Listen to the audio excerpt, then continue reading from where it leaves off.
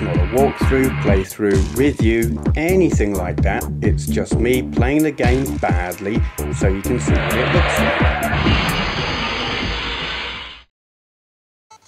Right then, this is The Amazing Spider-Man on the Game Boy, being played on a Game Boy Advance SP.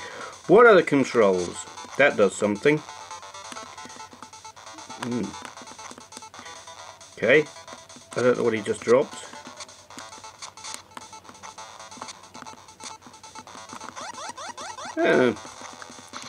What was that? I don't know. I have no idea. Oh, there's the lizard. What's going on? Hello, that's cool. We can web sling. Oops, and we can get knocked down. Alright. Oh, look at that. Geezer with a baseball bat. Nasty. Smack him in the face. Oh, hit with a, I don't know what it was. We'll have that. That was impressive. I don't know what it was, but it looked like things falling apart.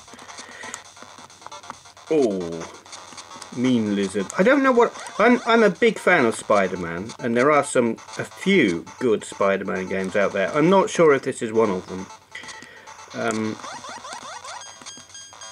I've certainly played some bad ones. I've been a... What's that? There's a cake in the window. I can't get up. I've fallen and I can't get up. Oops.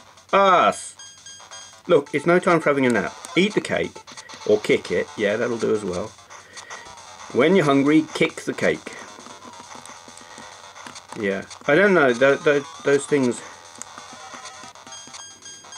I don't know if they harm me or if they're good for me. What the hell is going on?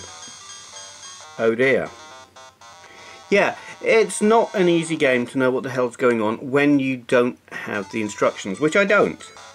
I have the cartridge, everything's blowing up. Hello, what? What's happening? Oh, it's Mysterio. Not to be confused with Rey Mysterio, who is just... well, a guy in a mask. Whereas this guy, obviously, is so much more than that. I used to read my Spider-Man comics. I still have a big box full of them.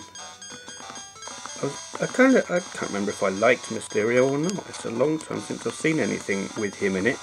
Oh dear, we just ain't doing well. Come on, smack him, beat him up, break his dome on his head. There. I don't know what's happening.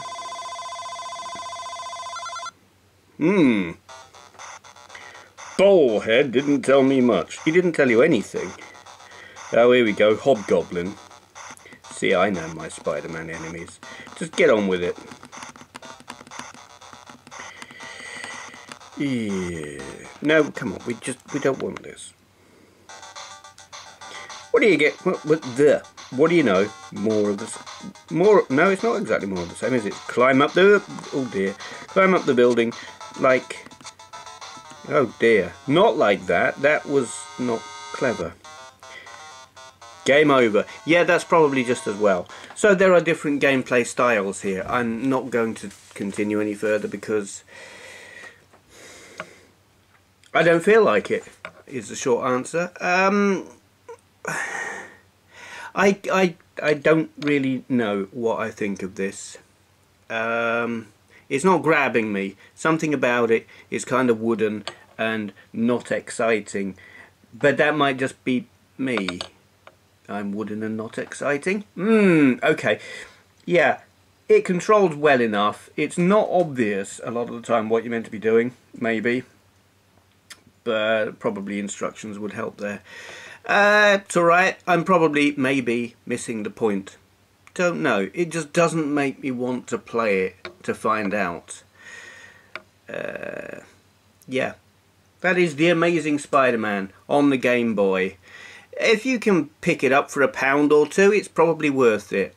More than that? Probably not. Okay, thank you for watching. If you enjoyed this video, please consider clicking the thumbs up button. I upload videos daily, so go ahead and hit subscribe if you'd like to see more. To all those who've already subscribed, I'd just like to say a great big thank you.